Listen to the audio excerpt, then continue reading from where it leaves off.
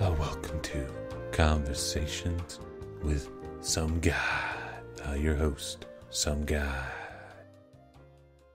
Thank you very much, ladies and gentlemen, and everybody in between, for joining me on this program. For today's episode, I have Raymond and Jackie Jacobs, the husband and wife team behind EDI Games. Now, I had recently profiled their 2009 release Static Investigator Training on an episode of They Tried. Raymond apparently saw that episode and got in contact with me. And, well, here they are now, ladies and gentlemen, and everyone in between, Raymond and Jackie Jacobs. Now, naturally, the following interview that you're going to watch has been abridged for time. The full interview ran well over an hour and can be downloaded at a link below, completely uncut. But, well, without further ado, thank you for joining me on Conversations with SomeGuy. Actually, before I begin, I take it you both seen my video, right? Absolutely. Yes. So, if there's any curses you want to put on me beforehand, that's fine. Any swears, you can get that out of the way now. That'll have been done beforehand.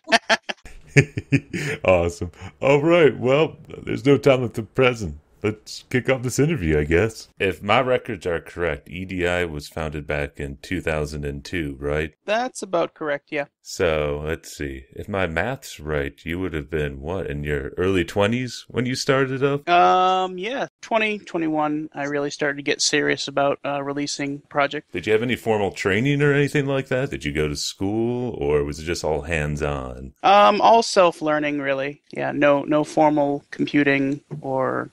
Nowadays, they have colleges for that sort of thing, but... So, what drove you to get into game development in the first place? Well, I mean, obviously, a lot of the classics. I played all of the LucasArts classics, the Sierra classics. I started, I guess, with Monkey Island was, one of the first games that I played, obviously an exceptional classic in adventure gaming. So, you play those games, you can't help be moved by them, and you start to think, well, I could do something along these lines, and you realize that you have no idea how to do it, and you just keep banging your head against the wall, learning little bits until you finally are able to produce at least something, right? And was your wife there at the time? Did you start up the company, or did you guys meet later? We met when I was 23, so that was 2006 or 7. Oh man, I'm going to be in trouble. 2006. It's all right. That's all off the record. Oh, yeah. We met shortly after I had released Morning's Wrath, and while I was still working on The Lost City of Malphaedra. So, how many games have you worked on all together now? In total, EDI Games has released 3 games in total. So Morning's Wrath, Lost City of Malphaedra, and Static. We've been working on the sequel to Morning's Wrath for a heck of a long time. Mostly it's been taking so long because, marriage, life, etc. But also really trying to make it really good. So whenever I find that it's not good, we kind of go back to the drawing board and make sure that it's really good.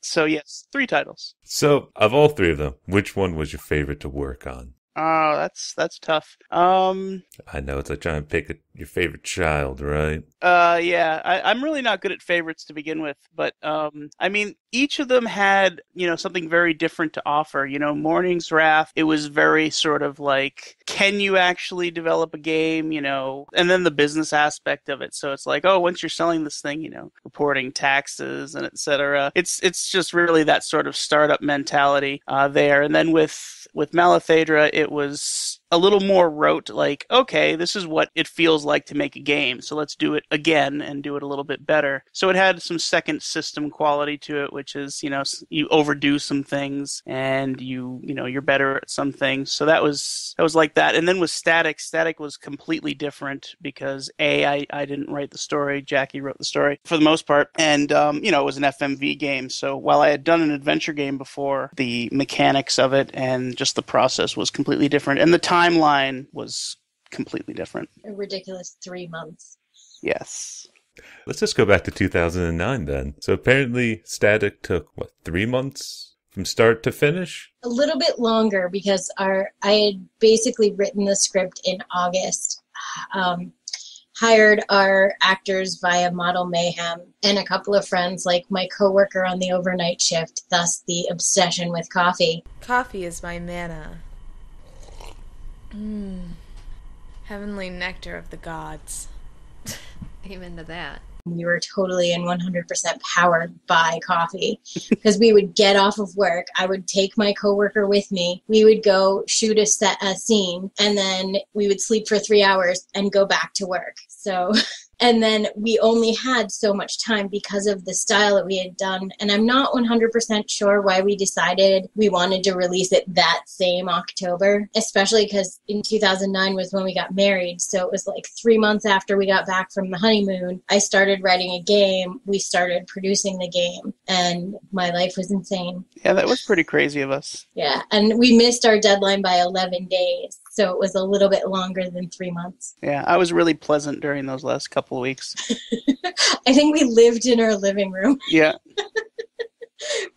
we slept with our computers. So what motivated you to even make a ghost hunting game to begin with? Well, on our first date in 2006, Raymond told me he wanted a husband and wife team that made video games. So that was one of those things that sticks with you, and he would bring it up from time to time. And to give you a bit of history about who I am and what I do, at the time that we met, I was working overnights at a residential program for kids with special needs. I'd gone to school for education and with a focus on special needs kids. So that was what I thought I was doing with my life and had no desire to do anything with video games. So when he told me, I'd like a team to do it, I was like, oh my God, what can I do? I have no computer experience. I have no graphic ability. At the time, I had played with a camera in high school. So that was even something that I was like, well, this is the only way I can fathom doing it. So I was like, I could write you a story, even though they're like a dime a dozen and everyone has an idea for a video game. He's like, well, that's a starting point. So that's where it just sort of started from. And I have a great interest in ghost hunting. I wasn't a member of any ghost hunting groups, but I would occasionally go and sit in and just see how things would go. And I was really curious about it because I'm very skeptical about that whole situation. And so a lot of times I would go and I would try to debunk the things that they would think that they had found. So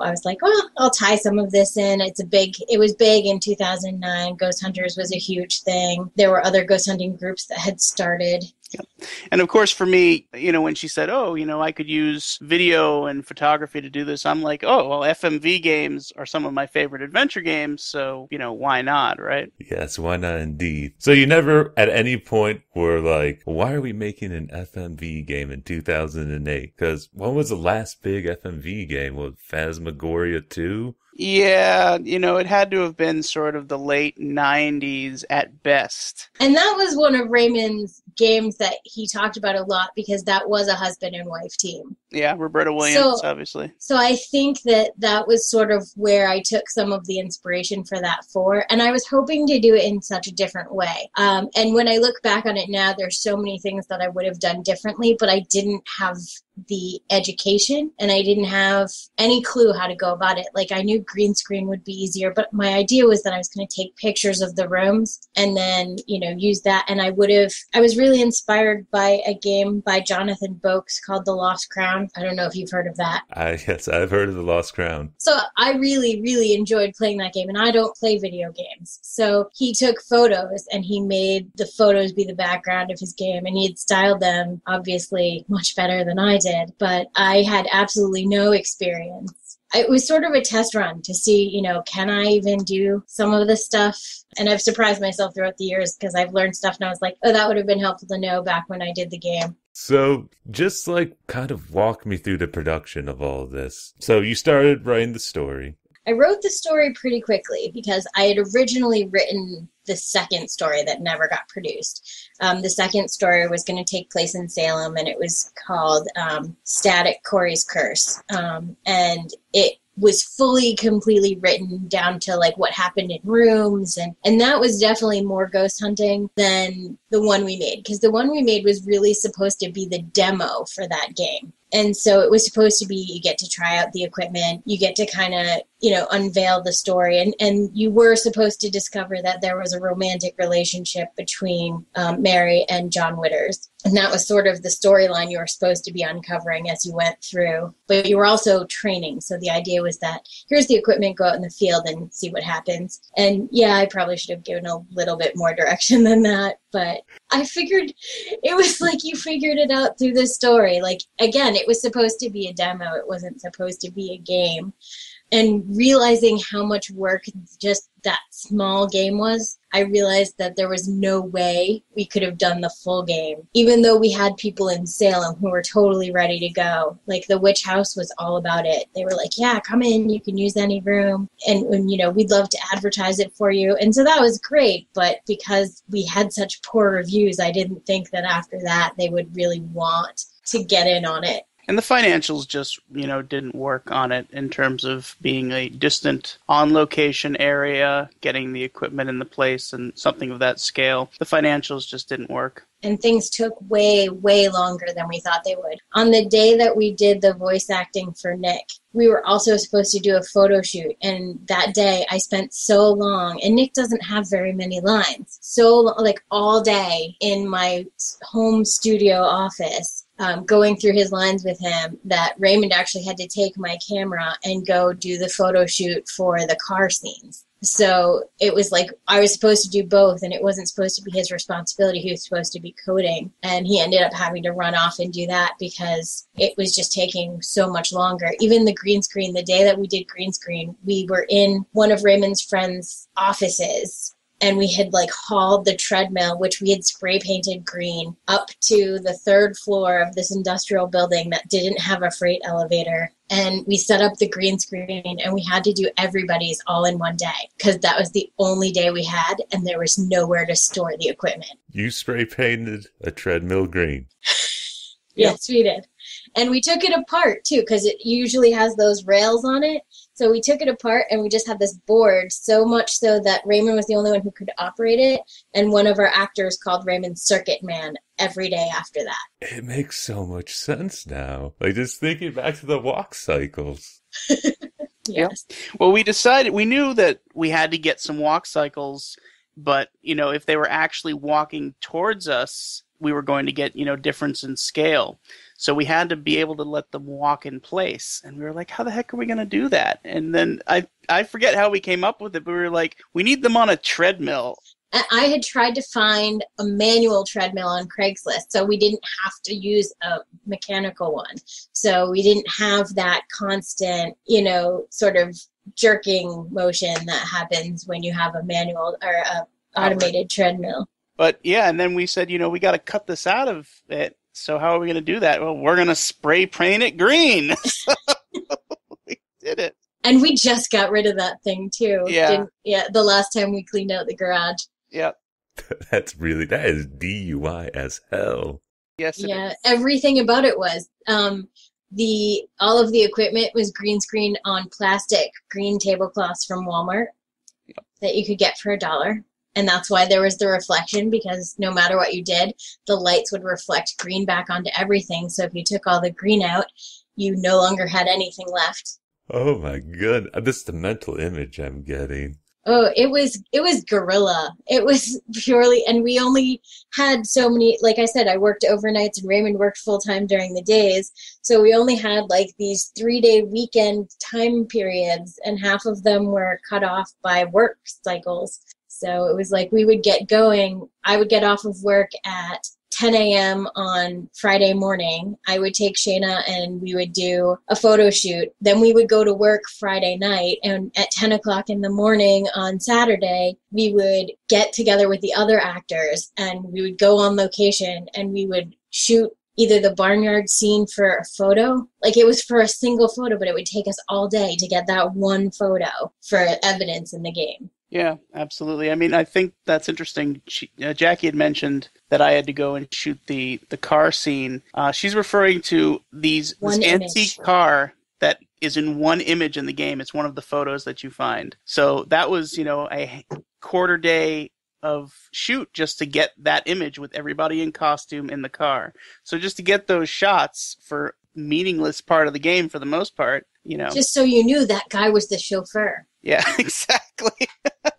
All those images are in that beginning scene, all those images were from entire day photo shoots. The barn that we shot at was 3 hours away in Connecticut. And it was the only person who would let us use their barn and their horses for the video game in exchange for, a credit at the end of the game. Yeah. There had been one guy who lived down the road who said that we could do it there. We wasted a whole day getting there and he never showed up. So it was like we're all standing around with equipment waiting for this guy. He's not answering his phone call. He's not answering his email.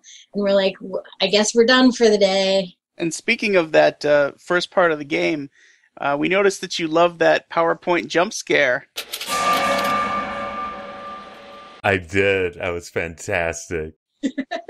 Yep, it was actually funny. When Jackie mocked up the image for me, I first saw it, I was like, oh my God, this is horrible. And then I said, all right, I'm going to make it do it, and I'm going to give a nice little stinger audio right at that point. So how'd you guys decide on the puzzles for the game? Who came up with them? Oh, God. I'm not owning up to it. No, this is totally me. This is totally my fault. I have never played video games. So when Raymond told me he wanted a husband and wife team that made them, I had to start playing video games. I played Myst, and I played The Lost Crown, and a couple other adventure games because I can't do point and shoots. I'm a button masher. Anything that involves hand-eye coordination is not my forte. So I played a lot of those, and I tried to, I saw Simon in a lot of them, and although I didn't select the sounds for Simon. No, that was me. I was... Yeah. Yes. But, and I also did not create the lights out puzzle at the beginning of the game. I just said we needed a puzzle to get the lights. That's a different game. That's Malathedra. No. The when you turn the lights off at the beginning of the game, that puzzle that's sort of just guessing until you get it right. Oh, the circuit breaker one. Yeah. That wasn't me either. That would have been me then. So the one puzzle you were talking about with the moving stuff on the fireplace and then the fireplace opening, that was actually from the demo of the game, and you found a photo album in there. So it was still just sort of left over in the coding from that.